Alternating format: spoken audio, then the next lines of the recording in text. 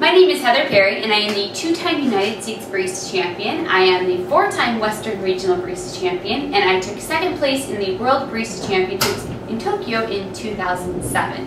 So today I'm going to kind of walk you through how I run a shot of espresso, what I'm looking for in a shot of espresso, and what for me really makes a great shot of espresso. It definitely starts with great coffee, and fresh coffee for sure.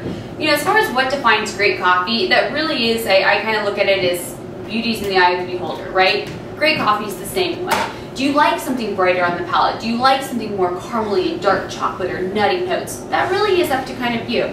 I really like blends when it comes to talking about espresso. There's a few great single origins out there, but overall I really find that blends kind of please my palate a little bit more.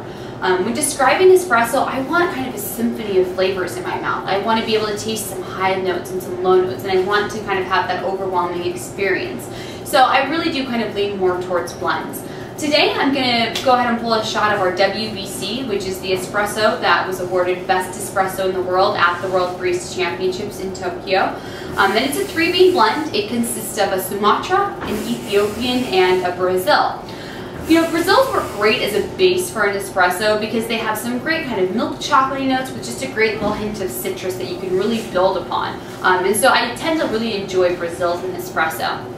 Now to complement that, I've also got that Ethiopian. The Ethiopian that I'm using is a natural process, and it gives me a lot more of that great kind of fruity berry note that I find that I really tend to like. It's got a very unique kind of flavor to it, and it tends to be very polarizing. People kind of either love naturals or hate naturals because it has such that unique flavor to it. I'm in the love it camp, and I think particularly in a blend, it can really just have that great kind of, what was that? I want more of that flavor to it. And in this particular blend, it kind of rotates between kind of like a chocolate-covered raspberry note coming out of it to almost more of like a blueberry syrup flavor as well. And then the final component is a Sumatra. I think in the coffee industry, you see people kind of pulling away from some of these Indonesian coffees, and I think there's still some really great Indonesians out there that have a really unique flavor profile to them as well. The Sumatra I use for a few things. One, it's got a great kind of depth of flavor to it, so it again has that overall complexity that I'm looking for in the blend. It's also got a great spice note to it that I really enjoy. A little bit of vanilla bean, a few baking spices to it. It's also kind of a bell pepper spice on its own, but I don't get that note in the blend at all, which is something that I like about it. It's a very, you know, the Sumatra that we're using is very kind of blend friendly, if you will. And not all coffees are. I think that's one of the things that makes creating blends so difficult is a great coffee on its own does not mean it's going to be great in the blend. You really have to find kind of blend-friendly coffees that not only bring something unique and have a reason for being there, but then also can really play well with the other coffees. So that's the WBC, and that's what I'm going to be pulling for you today. So again, starting with great coffee, that's kind of tip number 1 for any type of brewing method, whether it's espresso or drip coffee at home. Make sure you start with a great coffee and know the roast date. I can't stress that enough. Coffee is a perishable. You know, I always say that I wish I could put this little pallet in my bags and it would kind of blow up after 2 weeks and tell you, your coffee's no good. Coffee molding would be the best thing ever for coffee drinkers because it would force you to drink your coffee fresh. Right now, people treat coffee as though it's a nut you can just sit in your cupboard for months on end, and that's not what it is at all. And just as a side note, nuts cannot sit in your cupboard for months either. That's another kind of misconception. Rotate your nuts, they have oils as well, they go bad. So that being said, you know, buy fresh coffee, buy coffee with a roast date, and only buy enough coffee to last you a week or two. We sell our coffee in 12-ounce bags, and a big reason is because that's kind of what we find the average home can use within a 2-week period, which is really the ideal marker for your coffee. But remember, you know, the life of coffee is just about 2 to 3 weeks on max. So if you're buying coffee that's 2 weeks old, you need to use that coffee right away. So if you know it takes you about 2.5 weeks to go through a bag of coffee, make sure you're buying coffee that's roasted within a 5-day period. And if you ask somebody, when was this coffee roasted, and they can't give you an answer, you don't want that coffee. Many coffees are labeled with expiration dates, which are another thing to avoid. An expiration date can be anywhere from, on average, 12 to 18 months from the roast date. So stay away from expiration dates. Look for roast dates. Don't buy coffee in a supermarket. Buy it somewhere local. Buy it somewhere fresh. So once you've got this great coffee that's freshly roasted for you, you want to make sure you are grinding it fresh. There's a lot of great home grinders out there, and they really do vary in price range. I kind of tell people, what's your overall budget that you're looking for to brew coffee at home, and designate at least half of that money towards your grinder. Your grinder is kind of that basic piece of equipment that you have to have, that you have to take care of.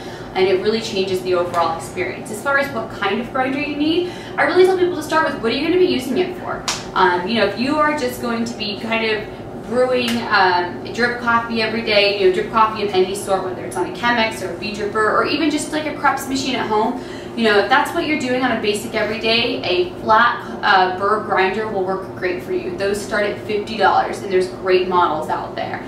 You know, if you're saying one day I want to do espresso, the next day I want to do French press, the next day I want to do Chemex, you need to invest a little bit more into your grinder. There's some great conical burr grinders out there that vary in price, you know, from $100 to $200. And then there's also some grinders out there that can also help you with dosing or weighing out how much coffee you need. And those go, you know, to the $400 range. But your grinder cannot be overlooked. Do not buy a blade grinder. We refer to those as being used for spices quite often, and that's where they should stay. So don't use a blade grinder for your coffee at all. Definitely a burr grinder, and again, it's not that big of an investment. $50 to get you a great burr grinder at home. And you want that for a few reasons. One, you want a consistent grind size. What you don't want to see when you're done grinding is powder next to rocks. That's going to cause a very uneven extraction. And an uneven extraction will give you a bad tasting cup of coffee. No matter what that coffee is, whether it's espresso or a cup, it's not going to come out well. So that's one of the big reasons that you want to make sure you have that burr grinder. Also, those blades heat up your coffee as they're spinning. They kind of heat up and they release heat that gets onto your coffee. Your coffee then releases its oils and begins to age a lot faster. You're kind of cooking the coffee as you're grinding it almost. So that's the other reason that you want to invest in a burr grinder, is you want something that just kind of crushes the coffee, treats it gently, gives you a nice even particle size, allowing for even extraction. So today, as I said, we're brewing an espresso. So I'm using a commercial machine here as well, but a lot of the tips that I'm going to give you work for any type of brewing method. So I've got we call this our portafilter. I have my portafilter here, and I'm going to make sure to wipe it off, keep it nice and clean and dry right before inserting new coffee into it. That's basic. If you're making a cup of coffee at home, rinse out whatever holds your paper filter. If you're using a paper filter, make sure you rinse that out every day. You don't want those old coffees sitting on there and brewing onto each other every day. I'm also going to go ahead and flush my brew pad. Again, I have a screen up here. So again, it's the lesson here is keep your coffee equipment clean. Coffee has oils, they sit on equipment, and they go rancid and taste really terrible. I always tell people a great barista cannot overcome dirty equipment. Dirty equipment will always ruin your coffee. So take care of your coffee equipment at home. Don't use harsh soaps on things. You know, if you're using hot water immediately and washing things immediately, a lot of times that will take care of it. But if you're using any sort of plastic brewing things or anything like that, stay away from kind of any harsh soaps on it. If you want, invest in a good coffee cleaner that's going to break down those oils for you. But it's really those oils that you want to make sure we're eliminating when we brew our coffee. Okay, so now I'm going to grind into my portafilter.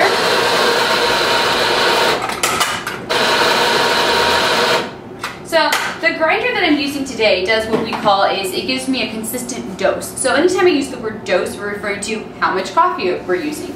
Today for the WBC, we're using about a 21-gram dose. We talk a lot about grams in coffee, and I always recommend, if you're in love with coffee, you know, go out, pick up a $40 gram scale. They're pretty easy to find these days. There's some cool, sexy looking ones out there, and then there's also just some really efficient ones out there. Especially if you're into baking, you should already have a gram scale, so you can make it twofold. You can use it for baking and for coffee. But grams is something we definitely work a lot with. If you're like, this is a lot of work so far, I don't want to have to go out and buy a scale, just use this method. For coffee at home, for any sort of drip method or anything like that, use 2 tablespoons of coffee for every 6 ounces of water. If you're doing espresso at home, I recommend picking up a scale. You know, espresso is one of those things where, unfortunately, you can't just throw it together. The more knowledge you have, the better espresso shot you're going to get. So, you know, if you've invested the time or money to go out and buy an espresso machine, no matter what the value of that machine is, buy some things that are going to help you produce great coffee off of it, a gram scale really being one of them, okay? So, like I said, we're using about a 21 gram dose here today. We have fresh ground coffee, and now we're going to go ahead and use our tamp and tamp our coffee. Now, most machines come with this plastic piece of tamp, as they refer to it as, and it's fairly worthless. I recommend as soon as you open the box, you throw that thing away and you invest in a really good tamp. My employees love to refer to this as kind of like barista jewelry, if you will. There's lots of different colors, lots of different sizes. Here's just a few of them right here. They also all have different bottoms to them as well. I love to use one that I call a C flat. I don't call it that, that's its name. And so what it is it's convex and then it's flat. And I find that this really helps to reduce channeling. Now if you're lost and you're like, I don't know what she's talking about anymore, it's okay, just stick with it. I'll get back to basics as well. But for those of you who are doing espresso at home, channeling is something you want to be aware of. What channeling is water is lazy. It's gonna find the quickest way out of whatever you're putting it in, okay? So what a channel is it's kind of like a little air pocket where we didn't kind of evenly distribute our coffee for whatever reason. So instead of going through nice and evenly and giving us an even extraction, our water will all go through this little air hole. And so we'll end up with under-extracted coffee on one side where all the water just rushed through, and possibly some over-extracted on another side. So investing in a good tamp, one, it'll make you feel even better about what you're doing. You'll love to hold your tamp. It has a good feel to it. So there's lots of good reasons to invest in a good tamp. Now, I actually do not like to distribute my grounds once they're in here. If I was working on a doser grinder, a grinder where it didn't automatically give me the correct amount, but I had to kind of eyeball it or weigh it each time, I may actually do a little distribution where instead of just kind of leaving my coffee in a pile in the center, I move it around, possibly level it out. The hardest thing about espresso is you have to be consistent with whatever you do. Changing your technique from one time to the other will change the results. So it's going to be hard for you to know, what do I really like best, because you changed too many of the parameters. You know, when you're dealing with espresso, change one parameter at a time. But I always tell people, find a consistent method for yourself and stick with it. Then you can do other things like change your dose, change your tamp, certain things to affect the flavor of the coffee, but not the technique. Your technique should be something that is the same every time, that you're not having to think about. So what you can really be focusing on is how does that espresso look? How does it taste? Those type of methods. Okay, so I'm going to dump this one. We've had it out in the air for a few minutes, so I'm just going to go ahead and grind new again. And that may seem ridiculous. You may be thinking it was only out for a minute or two, but you know, think of when you cut into a banana, how quickly a banana begins to oxidize. Now think of how big that slice of banana is compared to these tiny granules of espresso that we have over here. They oxidize quickly. Get rid of them. Grind it fresh. You kind of want to go as much as you can directly from grinder to your portafilter. Drip coffee is the same way as well. Okay.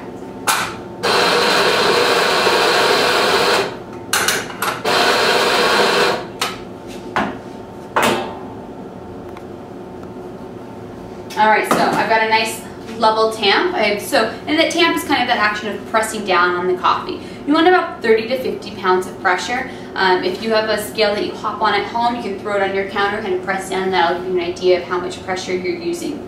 So I've got all my clean equipment. I just want to go ahead and preheat my shot glasses here. You know, whether you're pouring yourself a cup of coffee or an espresso, always go into some sort of preheated vessel, not an ice cold one, because that'll suck all the heat out of your coffee, and it can shock it as well, giving it kind of a bitter flavor. So something else to be aware of, always go into a preheated vessel. All right, so now we're going to go ahead and run our shot of espresso. So you're going to see on my machine, it takes about 6 or 7 seconds for the espresso to come out. And that's totally normal. This one took 5 seconds for this machine. That's totally normal. Yours might come out in 2 seconds. That might be normal for your equipment, and that's fine. One is not better than the other. They're just different. Different pieces of equipment react differently with the coffee. So the key there is know your equipment.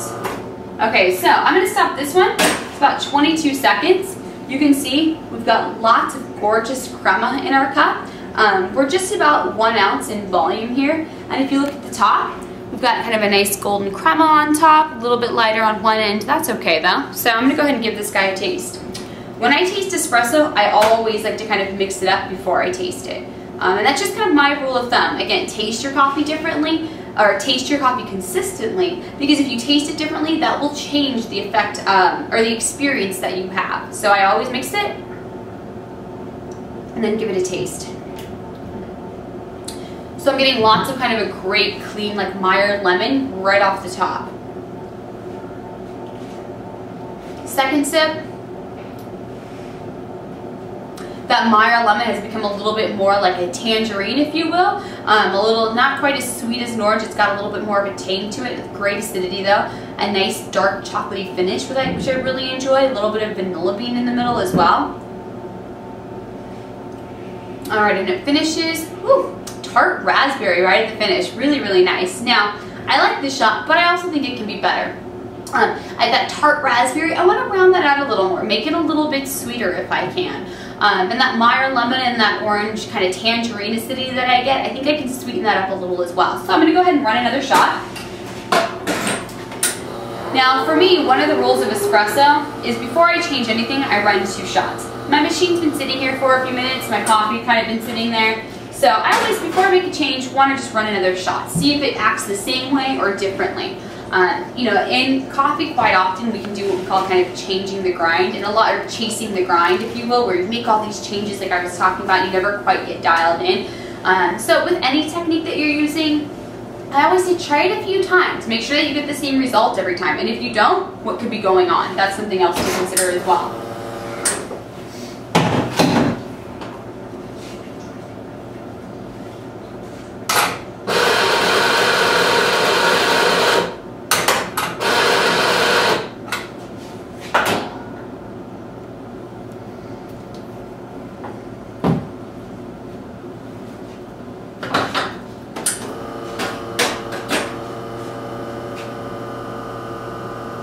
Alright, so this one, starting off just a touch slower, so running a little bit slower, and we always talk about the legs when it comes to espresso. So my legs are about the thickness of angel hair, and you're going to see them get a little bit thicker almost towards that spaghetti. You can see the viscosity, it looks very thick, like a syrup or like a honey as it pours out, which I like. The color started a nice rusty red, and you can see it starting to blonde up now. And I think I'm going to stop this one right around here.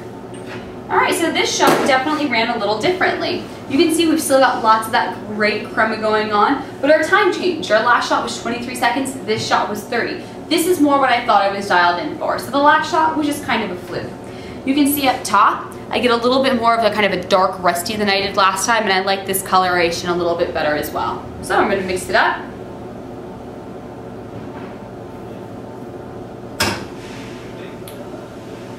So right off the bat, I noticed kind of a deeper, more intense flavor. It's not quite, the last shot was a little bit one-dimensional as I talked about. And a lot of those kind of bright notes that I mentioned, this one right off the bat, I get more complexity right off at the beginning. I still have a little bit of that Meyer lemon, but tons of spice right now, which I really like. Let's go for the second sip. So I get, again, some of that great kind of tangerine, more dark chocolate in this sip as well, and more of, again, that spice. I really enjoy spice, and I like complexity like I was talking about.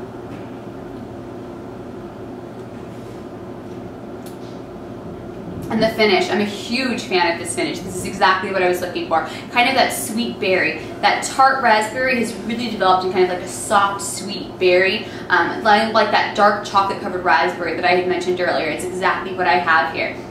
And I love that. I love kind of the journey that an espresso will take you on from beginning to end. I like to drink my espresso typically in 3 sips. I think it's kind of the perfect way to experience it. Espresso can be very layered, even if you do mix it up. So I enjoy kind of having it on a journey, going through those 3 sips like I do here. And even for coffee at home, you know, experiment with stirring it versus not stirring it and see if it changes the way you taste it. The other reason I like to kind of stir it is to take some of the heat away from it. You can always taste better when things are almost the same temperature as your tongue. So letting things cool off a little bit will tell you a lot about a coffee. Particularly when it comes to drip coffee, a great coffee will still be good cold.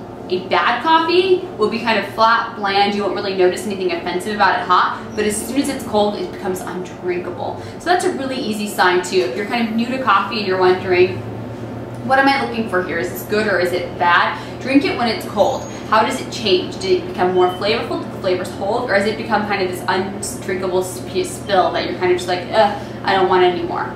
I also tell people, pay attention to your tongue. Sometimes your tongue will tell you, get it off me now, I need water. Probably not something you want to have again. Other times, it may be intense, but your tongue's going to be like, I get a lot off of that, that's really nice. The other thing I like to mention is if you're new to espresso drinkers, when they're kind of first trying to enjoy it, if you will, they drink it and the first response that I get from them is, it's so strong. strong. You have to remember though, it's supposed to be strong. Imagine it is vodka or tequila. If you went to the bar and got a martini and it was watered down, you would be pissed. You should treat your espresso the same way. Your espresso should be intense and it should be strong and it should be flavorful. It should not necessarily just be this easy drinking cup of coffee. It should have more intensity to it. So that's the last thing that I'd like to mention. Again, drink good coffee, follow these basic simple tips for any type of brewing method that you are using, and you should always end up with great coffee. Enjoy! When you go to buy your tamp, you're going to want to take a few things into consideration. First, the most basic thing that you need to know is what is the size of your portafilter. Okay, so we said this is your portafilter, so it has a certain diameter to it. This is a 57 millimeter portafilter, so I need to get a 57 millimeter tamp. Home machines range from 52 millimeters up to 58 millimeters on average. So you want to know the size of your portafilter so that you can make sure you get the right tamp, the proper size. One that is too small will leave you with a really large rim of untamped coffee around the edges, and you'll get lots of that channeling that we talked about. So you definitely don't want to get one that's too small. One that's too large, it won't allow you the ability to actually tamp your coffee because you won't be able to get it in. So know the size of your portafilter. It should be an easy thing to find in your manual. And also, if you don't know, just Google it. Worst comes to worst, Google has everything. So that's the first thing that you want to know. The second thing that you want to know is, do you like a heavy or do you like a light tamp? All of these tamps have different weights to them. Some of them are aluminum, the handles, some are stainless steel. This particular tamp has a copper base to it. So this is the heaviest tamp that I have. If you're new to coffee, I recommend getting a heavy tamp. I think that light tamps allow for a lot of uneven tamping. So if you're a beginner, I recommend getting a heavy tamp. But if you've been doing this for a few years, I really like light tamps as well. They allow you to kind of move very quickly, I think. So there's benefits to both. So the weight of the tamp is the next thing you want to consider. Next thing is the handle. If you look at these two handles, there's just a small difference between them in that this one has kind of a wider base up top, while this one's a little more slender. They also have some different heights as well. So kind of pay attention to what handle you think would fit your hand best. Now, unfortunately, most coffee houses do not have this enormous tamp collection where you can go in and try out all these different size tamps. So what I recommend is you just start buying tamps. Buy one every 6 months. What do you like about it? What do you not like about it? One of the other things is there's a few basic big tamp manufacturers out there. And so most of them, what you can do is simply unscrew the handle. So what it gives you the ability to do is keep kind of the same base that you need, but try out different handles if you want. Or if you love this handle, you can try out different bases. Now, why would you want different bases? We talked about you have to buy the one that fits your machine. Well, even within that, there's a few basic differences. Here's 3 examples of 3 different bases. So this is kind of your standard flat tamp. Now, I kind of tell people tamps for baristas are like golf clubs for professionals. Does every professional have their favorite? Absolutely. Does it mean that they can't shoot with another set? Nope, they probably would do fine. Tamps are kind of the same way. I would say most baristas have their favorite tamp that they love and that they swear by, but could they pull great espresso with another one? Yeah, probably. So my personal favorite is the C-flat. Again, the difference being it goes convex and then flat. This is your standard one, and it is just flat all the way across. This one right here is what we call a C ripple. So it goes convex, and then it has all these ripples in it. What these ripples do is they kind of create an uneven bed, which allows for some pre-infusion, which kind of give you a softer and sweeter shot of espresso. Now, do I guarantee that this is going to work? No, I mean, you have to kind of experiment for yourself and see what works. There's definitely some coffee professionals out there that swear by this and think it absolutely makes a difference, and there's other ones that have experimented and say, it's nice, but I don't notice a huge difference in my coffee. And yet there's others that say it ruined my coffee. So I don't think that there's one philosophy when it comes to tamps that you can say, for sure, I'm always going to get this result with this sort of tamp. No, it really depends kind of on you. So I recommend picking up some different tamps, some different bases, mixing and matching, and see what really works for you.